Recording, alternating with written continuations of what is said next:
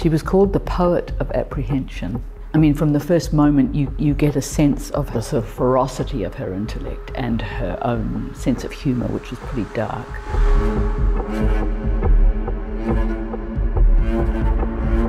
This is a play about Patricia Highsmith. 1995, Switzerland. A young man turns up at her house to persuade her to write another instalment in her Ripley stories. She's a fantastically difficult woman. She is largely unlikable, highly intelligent and difficult to be with. She's also extremely funny and dark.